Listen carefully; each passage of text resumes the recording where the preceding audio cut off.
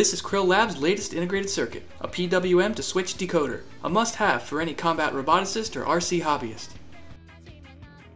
In short, it takes the control signals from any standard RC receiver and converts them to switching cues, allowing you to turn peripherals on and off. Connect these cues to relays and you can not only activate lights and buzzers, but you've just made a crazy low-cost speed controller, allowing you to effortlessly drive motors and extend actuators.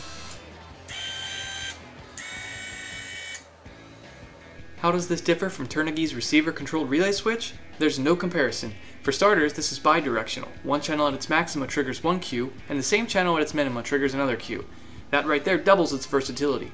In addition, this chip can support up to 5 channels for a total of 10 cues, which translates to either 10 devices, 5 reversible motors, or a mix of both.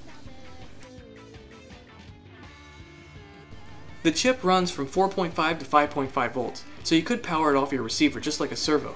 It's not recommended due to servo motor noise potentially causing false cues, but its high stability rating makes it possible regardless for quick and dirty wiring jobs. The high stability and strong reliability are due to its over-engineered sampling algorithms, developed and tested in-house by Krill Lab's R&D division. It's fully enclosed and self-sufficient, no additional components needed. Just give it ground and power, wire unused channels to ground, and you're ready to go. The resistors and LEDs here are only being used to demonstrate when the outputs are cueing.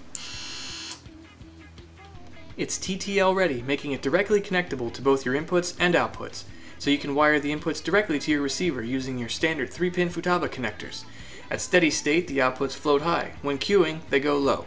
That makes this chip ready to be directly connected to the insanely popular Sainsmart relay boards available all over the internet.